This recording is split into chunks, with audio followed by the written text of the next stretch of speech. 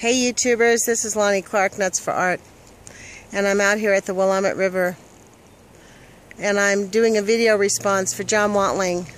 He asked me to, in a conversation we were having online about Helen Caldicott, and I was telling him I think that Kevin's wrong. I don't think Helen's all about the money. I think she's just burnt out. She's been telling us for 40 years.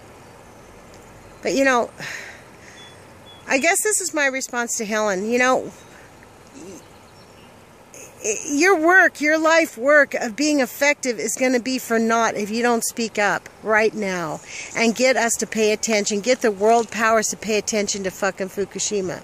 I just watched your video again, which I saw a long time ago, about, what's it called? If You Love This Planet, and you were doing a presentation in front of a group of young students.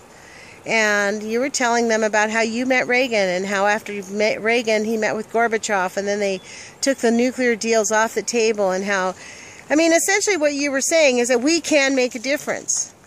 But guess what? None of that's going to fucking matter if you let Fukushima destroy the fucking planet. And I'm sorry to use harsh words, but really, that is really the issue. You know, you did this symposium on nuclear war. I do not understand how the scientists do not comprehend. How can you comprehend that 3 nuclear meltdowns in complete meltdown? 3 meltdowns going on 4 years now, and counting, and still counting. And as we're counting, the lies are coming unfolded. We're finding out 70,000 times more plutonium. Was it billions times more strontium? Tritium, fucking words I didn't even know existed 2 years ago. You know, where are the scientists? Where are the people that need to be calling out people? You know, in that little video, you said how you got 1 million people in the streets in New York City to stop nuclear. What do you think is happening right now, folks? We are being silently, slowly poisoned. The people of Japan, basically, they're being genocided by their own governors. So I am going to do a video. I am going to do some research. I am going to make an effort to reach out to the Helen Caldicott Foundation. You know, it may not come quickly because this is my busy season at work. I start school next week. I'm super busy. I'm helping Kevin finish up the consciousness walk. I mean, maybe someone else out there can pick up that mantle and be in touch with Helen Caldicott and say, hey, how come you don't think Fukushima is such a big, important deal that we need to be rallying up the troops and getting 1 million people in the street to make the world understand that this is a global event? I mean, right now, we're not testing the salmon in the Northwest. They're trying to convince us that the cesium inside of tuna, yes, they tested 100%, but don't worry, it's not going to hurt you. They're now on this campaign to try to teach us all that radiation isn't really that harmful. Really? Go tell that to the doctor who killed all the baby puppies that Dana discovered. Stupid fucker out of Carlsbad, New Mexico.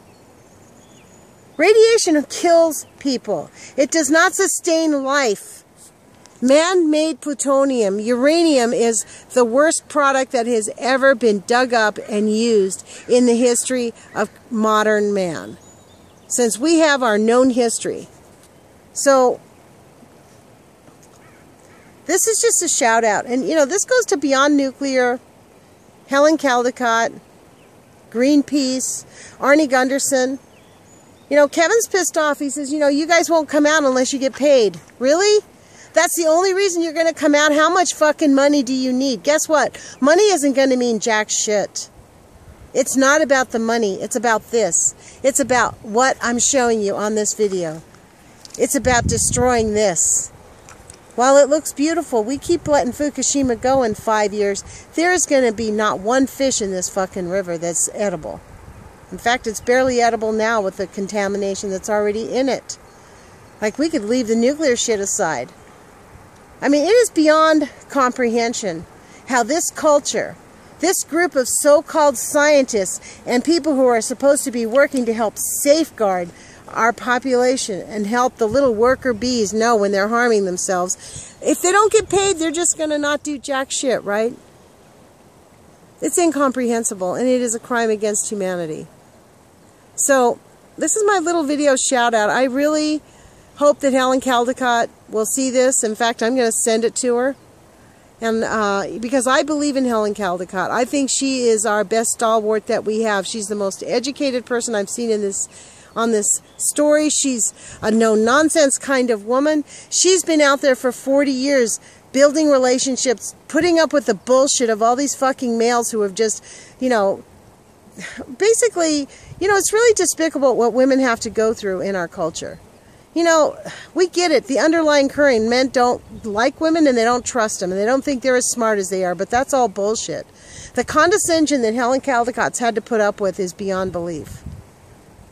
So, I get it while she's completely burnt out. She's over 80 now and like, fuck, she's given her life to stopping this monster and the rest of the population sat on their asses and agreed to be brainwashed, like me.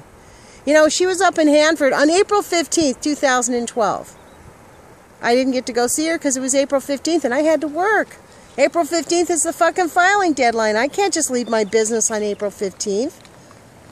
You know, the fucking organizers of these bullshit protests and things, they just don't even think about people's lives.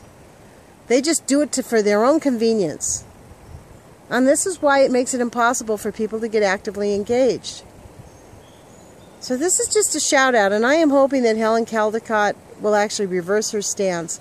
And, you know, I'm going to send her this, and I am going to ask her to really help me brainstorm. We have got to figure out a way to get 1 million people in the streets again. That's what we need to shut this fucker down and to make all the worlds realize that this is a worldwide catastrophe. We're on the brink of World War III, while on the edge of Japan, we don't need World War III. They're already killing us with nuclear. We don't need to be afraid of the nuclear because guess what? It's fucking here. We're not getting out of it, folks. There's no making it going away. It's not going away. The best that we can do is learn how to manage it. So, John Wantling, you could do your own research. But I'll do it. I'll do it. I'll do it. And maybe somebody on my YouTube channel will pick up that mantle. Do some research and help us figure out why these motherfuckers refuse to get involved. Unless they get paid. That's what's the insulting part. Unless they get paid. This whole fucking event has cost me nothing but money. You know, my billing rate's $100 an hour. How many hours have I fucking put into this? How much money have I poured into the Post-Ignorance Project? Shitloads. I'll tell you, way more than I can really afford.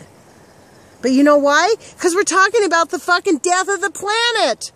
For fuck's sake. It's not about money. It's about our grandchildren. So, I'm going to end here, and I hope that this actually will motivate somebody to help us find out why the people that say that they want to stop nuclear refuse to get involved unless they get paid.